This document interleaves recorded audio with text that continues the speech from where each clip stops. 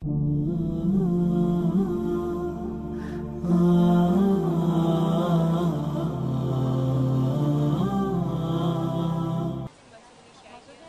there any non-Muslims who are born in a non-Muslim family?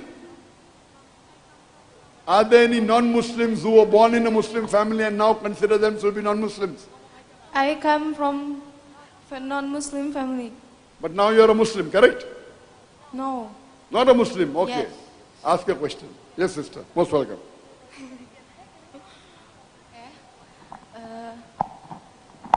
Terima kasih atas kesempatannya. Sister, if I understood, please check. You say you are a non-Muslim and yet born in a non-Muslim family, yet a non-Muslim, correct? Yes. So, the volunteers, please check that out, please. And then you can ask the question. Oke. Perkenalkan, nama saya Cynthia Paira. Saya berasal dari keluarga non-Muslim dan Muslim.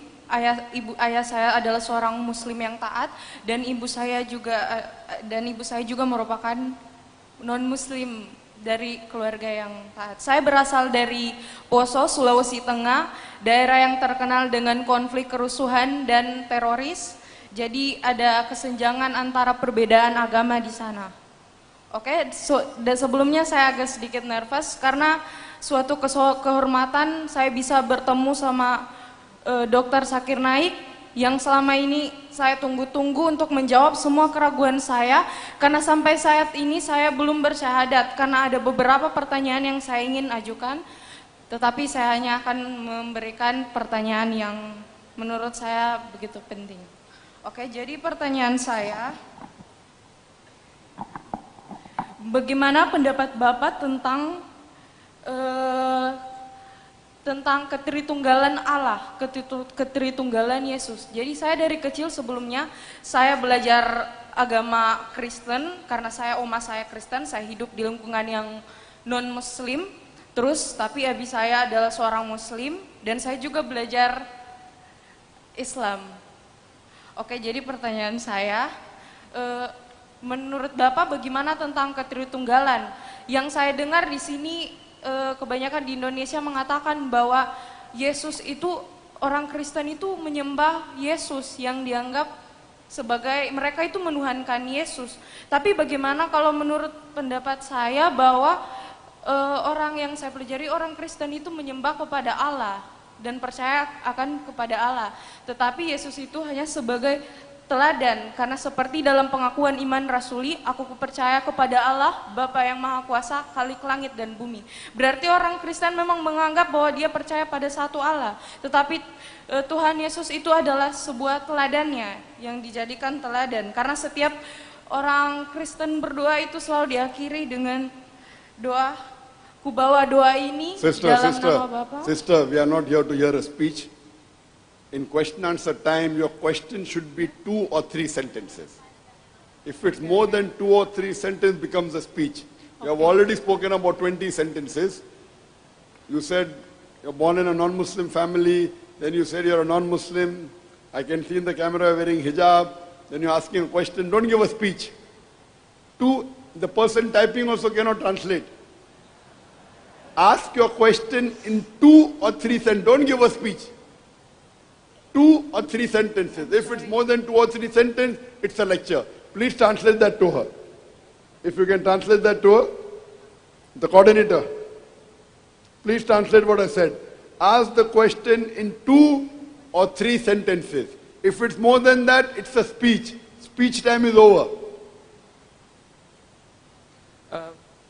The first question is... Brother, translate to her in Indonesian. Okay. I think you are understanding me. Translate to her, ask the question in 2 or 3 sentences. One question. Not more than that.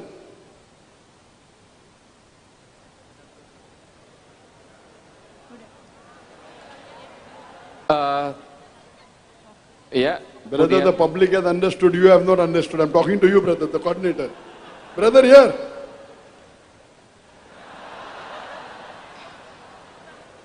Yeah, look at me.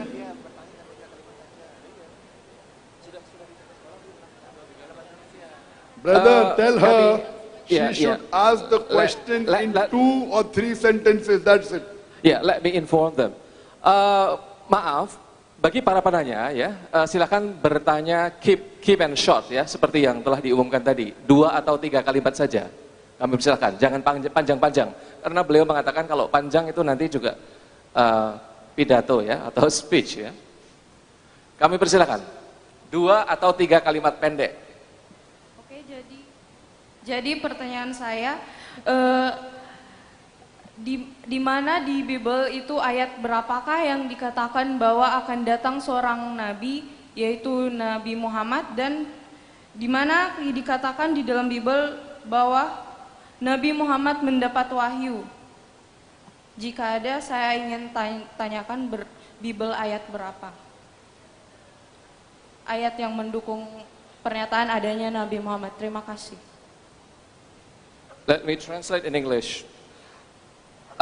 Where could you find in the Bible that there's going to be a messenger called Muhammad? And where could we find in the Bible that Muhammad will be given revelation?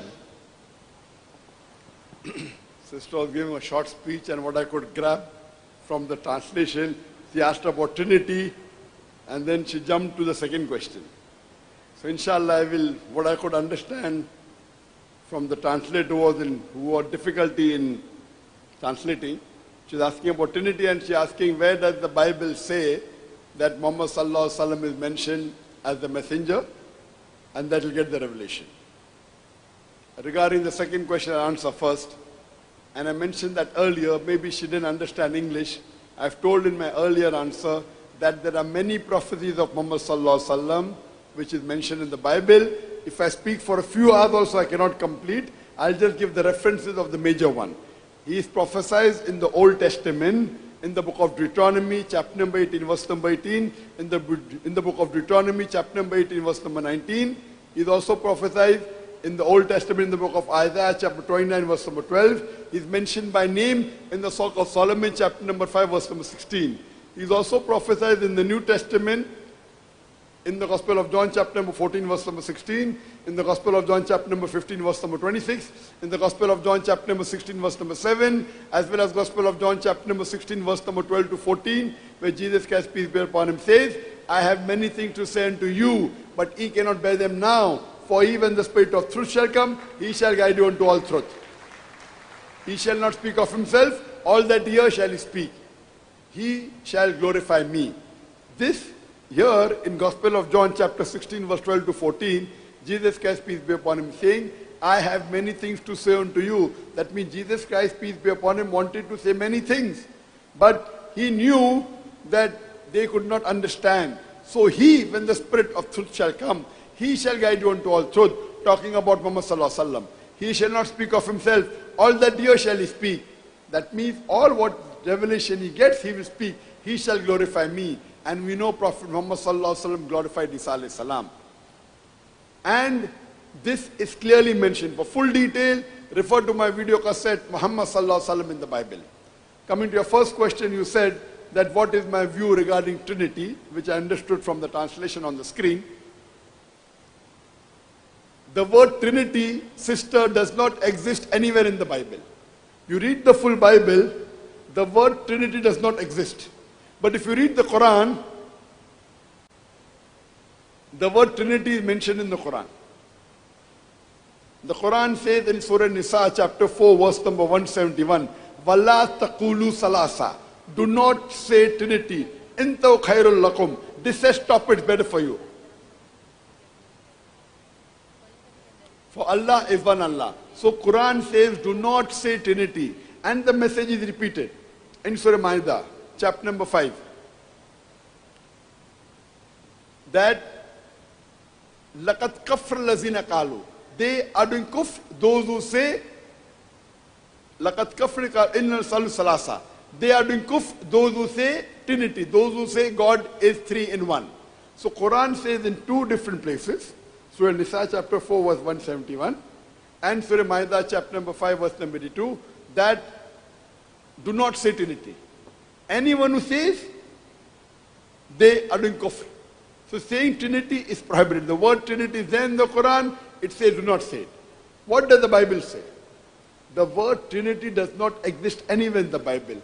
The verse which is closest to the description of Trinity is the first epistle of John, chapter number 5, verse number 7, where it says, "For there are three that bear record in heaven, the Father, the Son, and the Holy Ghost, and these three are one." This statement that there are three that bear record in heaven, the Father, the Son, and the Word, the Father, the Word, and the Holy Ghost, and these three are one, this is the closest to the explanation of the Trinity.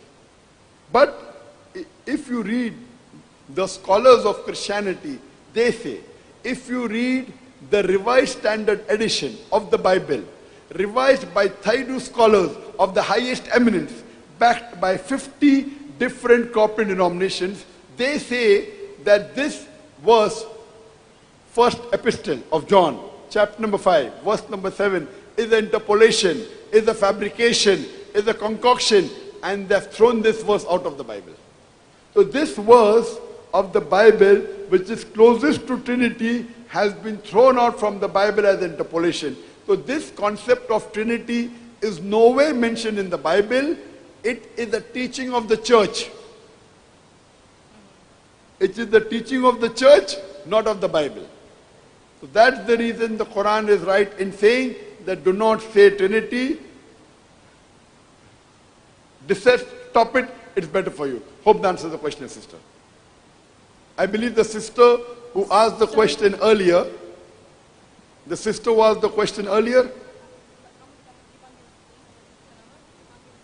I could understand from the translation that her father is a Muslim and her mother is a Christian, correct?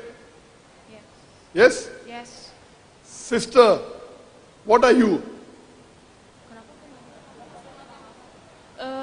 Kalau status KTP saya adalah Kristen. Tapi pada saat ini saya lagi sementara belajar, tapi saya menggunakan hijab, mungkin Anda lihat, karena saya benar-benar menjaga kehormatan saya sebagai wanita. Dan saya semakin ingin tahu benar-benar dengan Islam itu.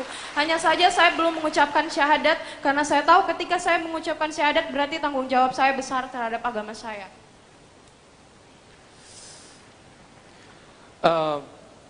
My ID card, it is mentioned in ID card that I am a Christian.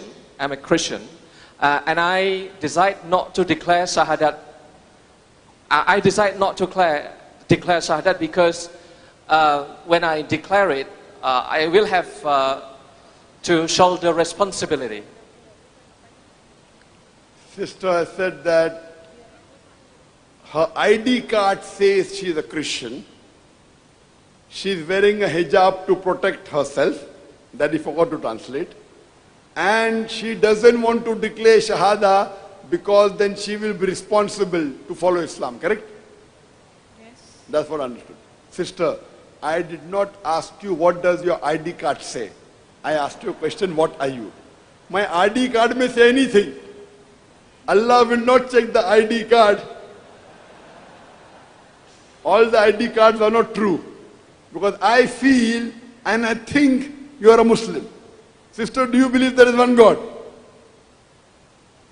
Sister, do you believe there is one God? Saya rasa saya belum Muslim karena saya belum mengucapkan syahadat. Sister, you are giving yes or no? Percaya? Yes. You believe there is one God? Yes, I Very believe. good. Do you believe Jesus is God, peace be upon him, or do you believe he is messenger of God? Ya.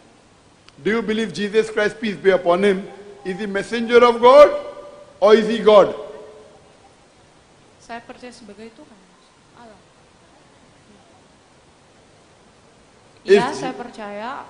Jesus, peace be upon him, is he a messenger of God or is he God? Yes, What? saya percaya karena ada tertulis dalam Bible. Oh, sebagai messenger. Messenger, mashallah. So you believe there is one God, you believe Jesus is a messenger of God. Do you believe Prophet Muhammad is the messenger of Allah? I gave you references. Do you believe Prophet Muhammad is the messenger of Allah? Do you believe Prophet Muhammad is the messenger of God? Saya percaya adanya Nabi Muhammad, makanya itu pertanyaan saya. Maksudnya yang semua keraguan saya yang sampai saat ini sehingga saya ingin bertemu Bapak itu yang saya mau pertanyakan. Bagaimana sejarahnya tentang Nabi Muhammad? The person typing is typing Indonesian, type English. She's speaking Indonesian. The person typing on the screen is typing Indonesian. For whom? Can you type in English? She want to prove how can we believe that Rasulullah Muhammad is the messenger of God? That's what I told you, sister. I gave you references from the Bible. You asked me, where does the Bible say he is the messenger? I gave you references from the Bible, so many references, and explanation of the last verse. Wasn't that convincing? Begini maksud saya, yang saya pertanyakan, di mana di Bible itu yang buat saya ragu bahwa masih saya pertanyakan bahwa Nabi Muhammad itu adalah benar-benar utusan Allah. Jadi di mana ayat di dalam Bible itu yang mengatakan Nabi Muhammad adalah Sudah, Mbak. Jadi sudah disebutkan tadi banyak ayat di Bible yang menyebutkan bahwa Muhammad itu adalah Rasulullah. Sehingga ketika Bapak I gave you so many references. Do you want to repeat it again? I gave so many references, all over clapping. You want me to repeat it? If I repeat it, will you believe he's the messenger? Okay. If I repeat the references, will you believe he's the messenger? She's questioning where in Bible could I find that Muhammad is the messenger of God, and I told her that you have mentioned some verses in Bible telling that actually the Muhammad is the messenger of God. Ya, dan sekarang ketika Bapak karena udah menjawab itu tadi, tadi saya maaf saya sedikit nervous. Saya percaya ketika Anda memang benar-benar tadi membuktikan jawabannya ada di Bible. Ya. Bilang apa? Now she becomes she believed that Oh, mashallah. Now the Muhammad translation has is the come. messenger of The God. translator didn't translate. Now the translation is telling, I believe that Muhammad sallallahu alaihi wasallam is mentioned in the Bible. So sister, now you believe that Prophet Muhammad is the messenger of God? Yes. MashaAllah. So sister, that means you're a Muslim. To become a Muslim, you require minimum. What your ID card says, forget. Your ID card, we will change it. I will ask the University of Muhammadiyah to change your ID card. That's easy. First, changing your heart is important. Sister, do you believe there's one God? You said yes. Yes, I believe. If you believe there is one God and you believe Prophet Muhammad is the messenger, that means you're a Muslim. You're already wearing the hijab, mashallah. So you're already practicing part of Islam. Thank you. Would you like to say it in Arabic? Kenapa? Would you like to say it in Arabic? Insyaallah. I'll say Arabic and you repeat inshallah. Sister, is anyone forcing you to accept Islam? Saya mau tapi bukan di sini, tapi di depan orang tua saya, itu aja. I'm willing to declare shahadat, but not here, but in front of my parents. You can do it again in front of your parents, no problem. Shahada you can do every day. Once you say, that means not that you cannot. I'll say it in Arabic and you can repeat it. Yes. Okay. Ashhadu. Really? I'll say it in Arabic and you can repeat it. Ashhadu.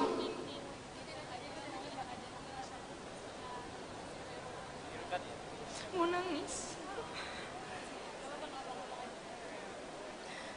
Jika Anda ingin mengucapkan syahadat, mohon diikuti pernyataan syahadat dalam bahasa Arab.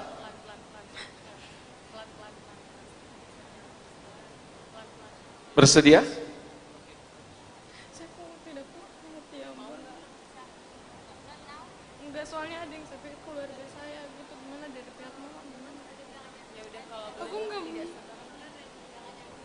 ready aja lah. I'm not ready. Gimana, Pak? Yes, I'm ready. Yes. Yes, brother. She's Ashhadu. willing to declare Ashhadu. Shahada. Ashhadu. Asyhadu Allah. asyhadu alla Ilaha. ilaha Illallah. illallah Wa ashhadu. wa asyhadu Anna. anna Muhammadan. Muhammadan Abduhu. abduhu Wa rasuluhu. wa rasuluhu. I bear witness.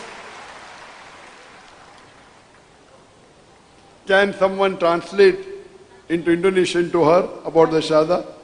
I bear witness.